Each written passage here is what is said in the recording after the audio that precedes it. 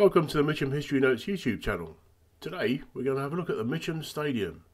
Yes, Mitcham actually had a stadium, a sports stadium, which occupied an area of about 8 acres, opposite the football ground in Sandy Lane and between Sandy Lane and the Eastfields Road. It was built in 1935 and lasted only 20 years. Let's find out a bit more about its history.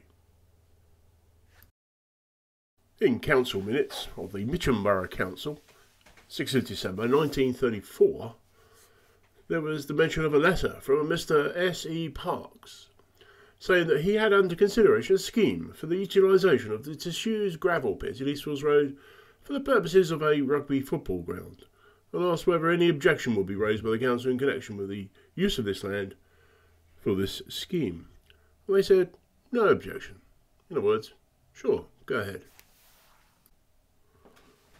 It's not clear, though, whether the council actually appreciated the size of the sports ground that Mr. Sidney Parks, entrepreneur and owner of possibly the largest collection of sports grounds in Europe at the time, had envisaged.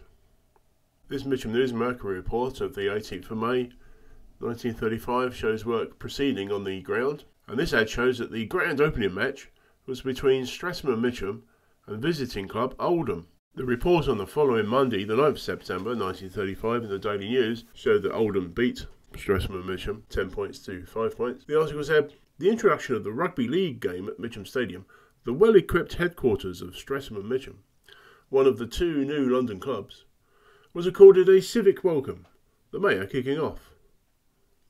In other respects too, the start was auspicious, the official attendance of 24,000 being extremely satisfactory in this stronghold of soccer, and the game itself being of a rousing nature.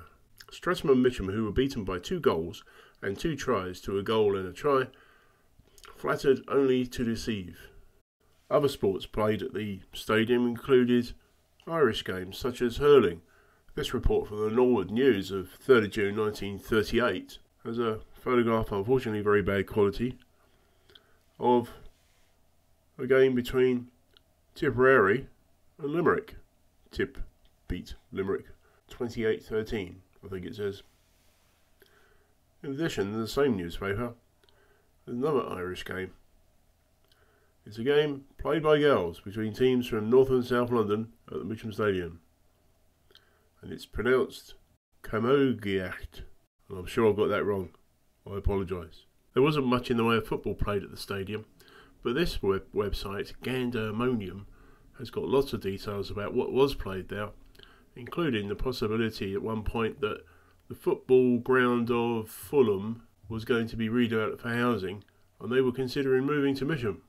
Anyway, I recommend this website and I'll put a link in the description. In addition for being used for sport, the stadium was also a venue for public exhibitions and events, such as this one in 1938. The Royal Arsenal Cooperative Society, the RACS, celebrated their 75th year, and this booklet also included a plan of the exhibition, how the stadium was being laid out, showing the 2 entrances at the top at Sandy Lane and at the bottom at Eastfields, and also of a map showing you how to get there. There was also a grand procession, carnival and fete in aid of the Wilson Hospital. Everyone can help. And while we're on the subject of processions, after the Coronation of Queen Elizabeth II on the 2nd of June 1953. The following Saturday, the 6th of June, there was a procession through Mitcham to the stadium.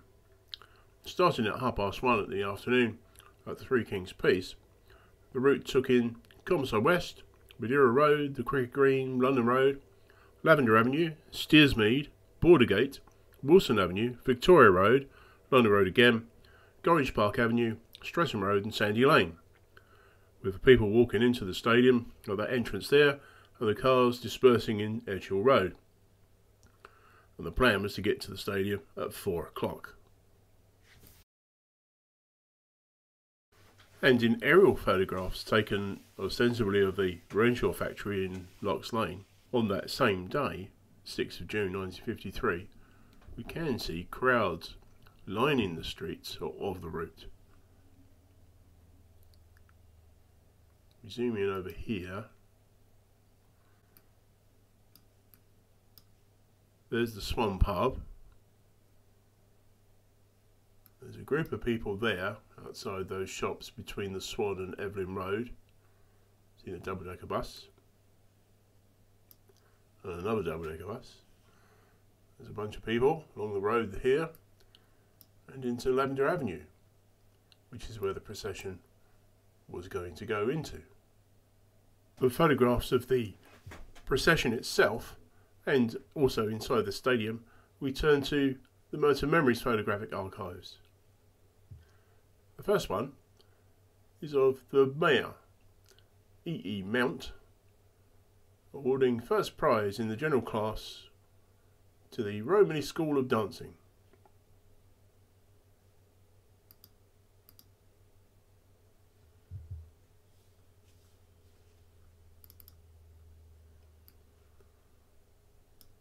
We can actually see that.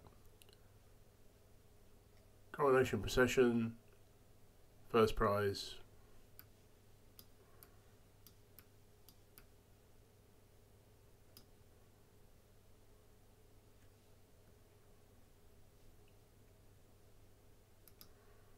Next photo is a photo of the procession of the 70th Boys Brigade, with someone dressed as Charlie Chaplin leading the procession. So this is at Three Kings Peace.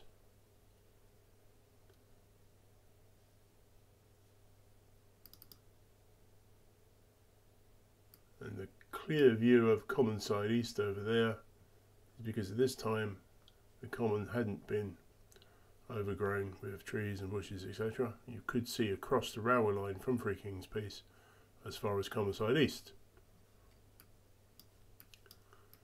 And there is the character dressed as Charlie Chaplin.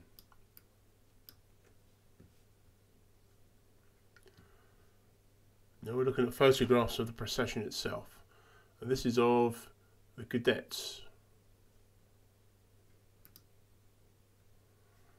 Quite likely at the Fair Green. Can't really make out where at the Fair Green. It's possible. On this bus, there's a registration of DGY 438. Anyone would like to look it up in a database somewhere and tell me what it is. And he doesn't like being photographed. And he's looking at us in a suspicious manner. So we'll move on to the next slide. There's a number of photographs now taken at a position which is on the other side of the road from the library. So that's the library there. Mitcham Library. And these are the rows of shops which are still there, and the gap is where down road is.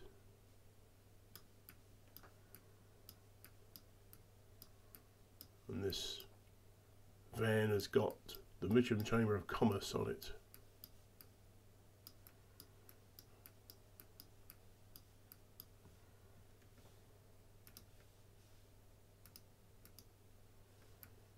Also of note is this barber shop, Muscle.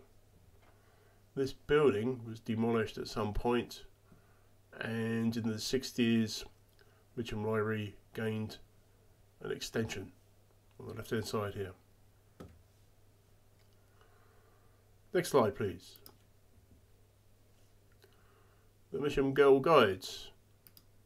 Again, this is from the same spot. You see the hairdressers there, the barber shop.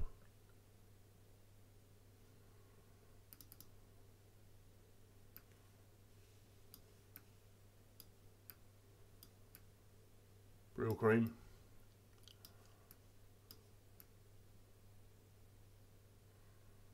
This is 1953. When we looked at a photograph of the Mitcham Library just after it had been built in the 1934 official guide, there were railings along the front. This looks like a wooden picket fence. So I guess the railings were taken down for the war effort, for the metal.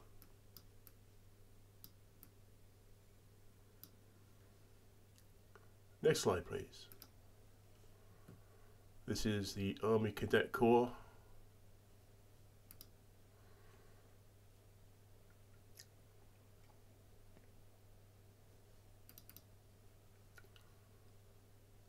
A few medals. Motorcycle combination. That's old car, sidecar combination. Zipping past. No crash helmets, of course. Is that barbershop? Library, as we said.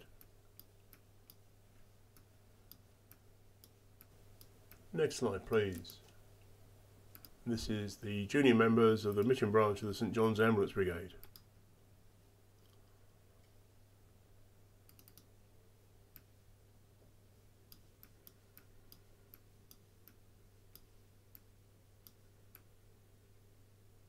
It would be great if someone watching this recognises their mum or granny. Oh, there's that motorcycle combination. Zip past.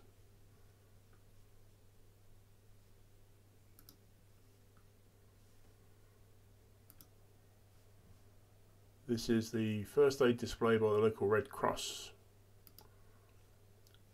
This is a bit further along the London Road from where we just were, because that's Arnfield Crescent there. And you can tell it's Arnfield Crescent from the different shapes of the building. So this is Elm Court and that's Maymer Court. And that distinctive street light.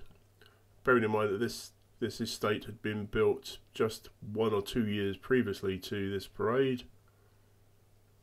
That's a brand new street light, electric. Trolley shop.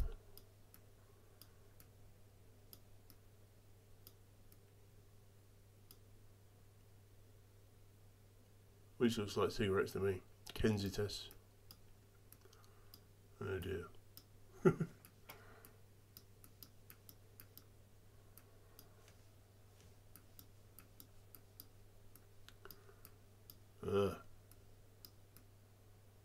Available to those in need. Good for them.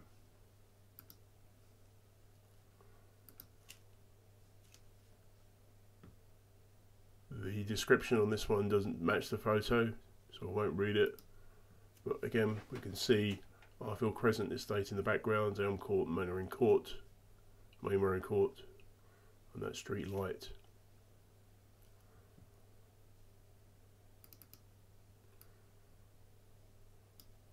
I guess she's supposed to be Elizabeth I. They do look a bit Tudor, don't they? With a ruff type of thing.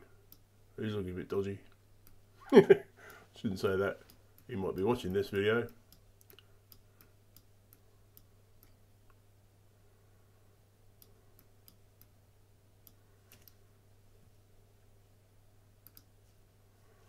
And now the next photo is in the stadium.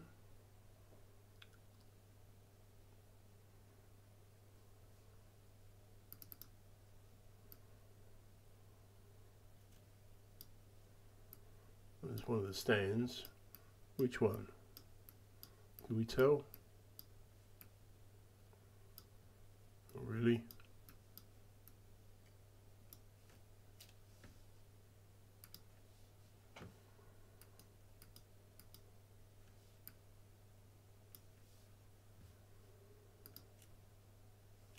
And this is torch bearers at the stadium. I actually think there's more information than just that, but there you go. If anyone recognises their grandparents, grandmothers in this, please let me know in the comments so we can add a bit more information. That looks like YMC.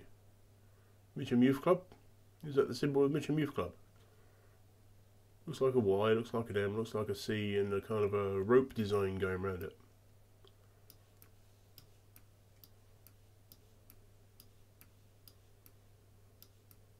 St Mark, it said there. St Mark's on her band. And finally, the Mayor, E. Mount, is inspecting the Benbow Sea Cadets at the stadium.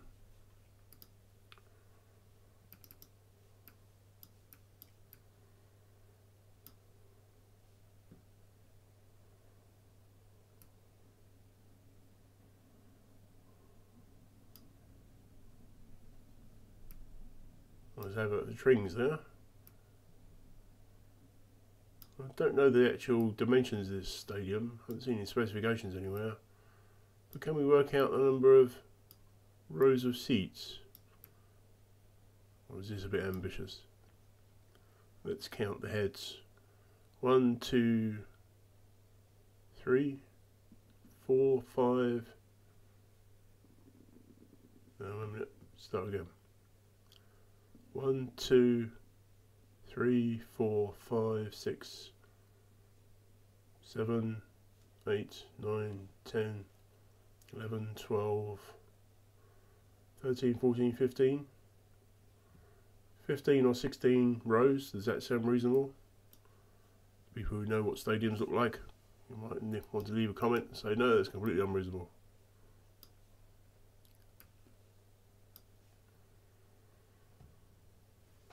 So that's the photographs on Merton Memories, and I'll give a link to all the ones I've shown here in the description of the video. And in late August of that year, there was a Jehovah's Witnesses event at the stadium, and someone took some colour film of the event. It doesn't have any sound, but it does give us an idea of what the stadium looked like on the inside.